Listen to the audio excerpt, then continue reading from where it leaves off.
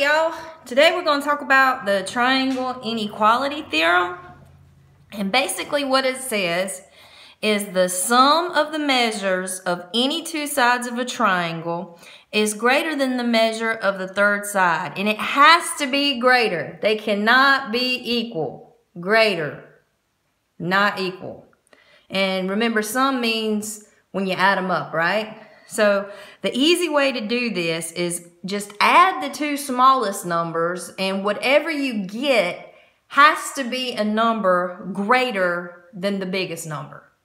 Okay? If it's not greater than the biggest number, then it can't possibly make a triangle. Okay? So let's look at some examples. This is super easy. And the directions will be something like this. Determine if the three numbers can be measures of the sides of a triangle. So could these make a triangle? Let's find out. So we have 5, 7, and 4. So the two smallest numbers are 5 and 4. You add them up. 5 plus 4 equals 9. Then you ask yourself, is 9 bigger than 7? Heck yeah. So can this be a triangle? Yes, it can totally be a triangle. Yes. Why can it be? Because 9 is bigger than 7. You don't have to write all that. I'm just explaining it.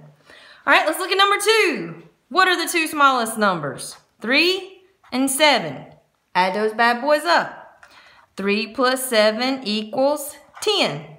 Then you ask yourselves, is 10 bigger than 11? No, 10 is not bigger than 11. So no, this cannot be a triangle because 10 is less than 11. It ain't happening. Those two little sides wouldn't be able to reach each other. They'd be like, ah, and they wouldn't meet. All right, let's look at this one. 16, 10, and 5. So we have 10 and 5 are our two smallest numbers. Add them up. 10 plus 5 is 15. Ask yourselves, is 15 bigger than 16? No, it is not. So no, this cannot be a triangle because 15 is less than 16 and it's got to be greater. Now let's look at this one. You have two 100s. So when I pick the two smallest numbers, I'm going to use 8 and one of these 100s. It doesn't matter which one, right? So 100 plus 8 is 108. Is 108 bigger than 100? Yes, all day long. So, yes, it can totally be a triangle because 108 is greater than 100.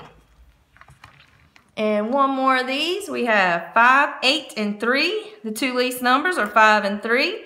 Add them bad boys up. 5 plus 3 is 8. So, is 8 greater than 8? No, 8 is not greater than 8. 8 is equal to 8.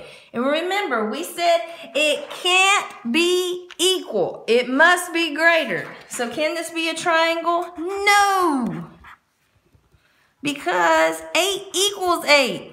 It's not greater. See how easy that was? All right. So let's move on to the next part. And what you need to be able to do is if I say, hey, there's this triangle and one side is this and the other side is that. What could the third side be? And this is how you figure that out. So we're finding the range of possible third side measures. So if X represents the possible lengths of the third side, all you have to do is this basic first grade math. You subtract the two numbers and it goes on this side of the compound inequality. And then you add the two numbers, and it goes on this side of the compound inequality. You remember these compound inequalities? Algebra 1's great, right? Note, no negative numbers up in here, okay? So you're always going to subtract the small number from the big number. Side lengths can't be negative. I can't measure my table and get a negative number, so no negatives. So let's do this.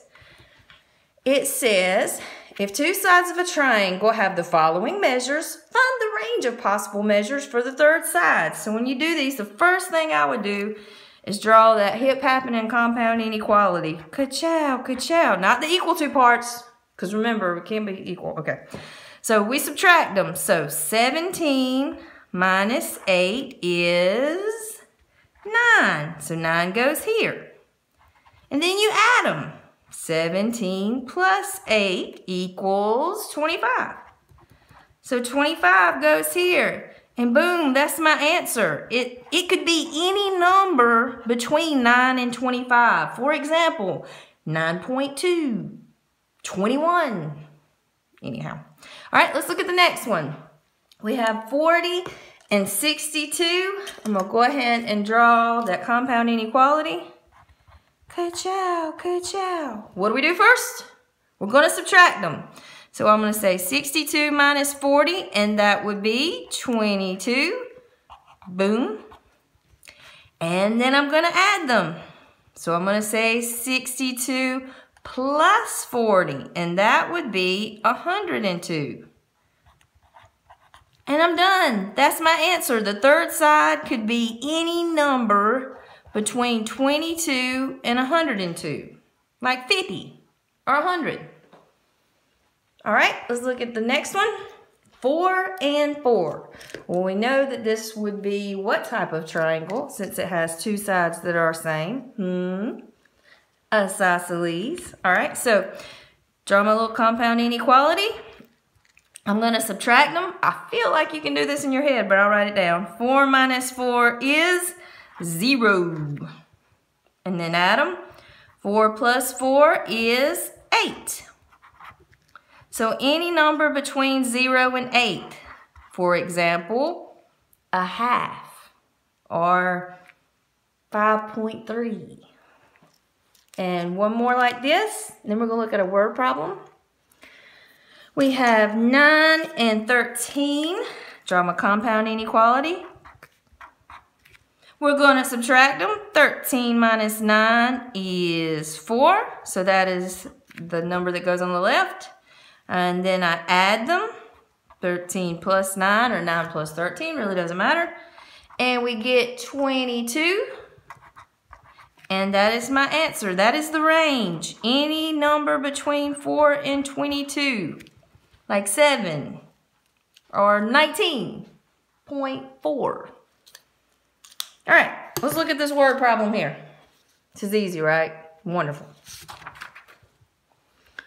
So, since you guys will be going to college one day, it says find the range of possible measures for the distance between Winthrop University and USC. All right. So here I have Union County High School, which we know is in Union, South Carolina. And it is 40 miles away from Winthrop University. I'd like to let you know I approximated those distances. And then we have the University of South Carolina, which is in Columbia, and that's about 75 miles. So we're going to say 75. So how far could this be? What are the possible values? What is the range of values? And we know how to do this because we just did it. I'm going to draw my compound inequality. First thing we're going to do is subtract those bad mama jammas. So 75 minus 40 is 35. Boom shakalaka. And then I'm going to add them. I don't have a room over here, so I'm going to go down here. 75 plus 40 is 115. So the distance from Winthrop to USC is somewhere between 35 and 115 miles. Okay, I'm going to write that out in words. The distance between Winthrop and USC is between, I used between twice, whoops, 35 miles and 115 miles. So it could be 50 miles. It could be 105 miles, but somewhere in between there.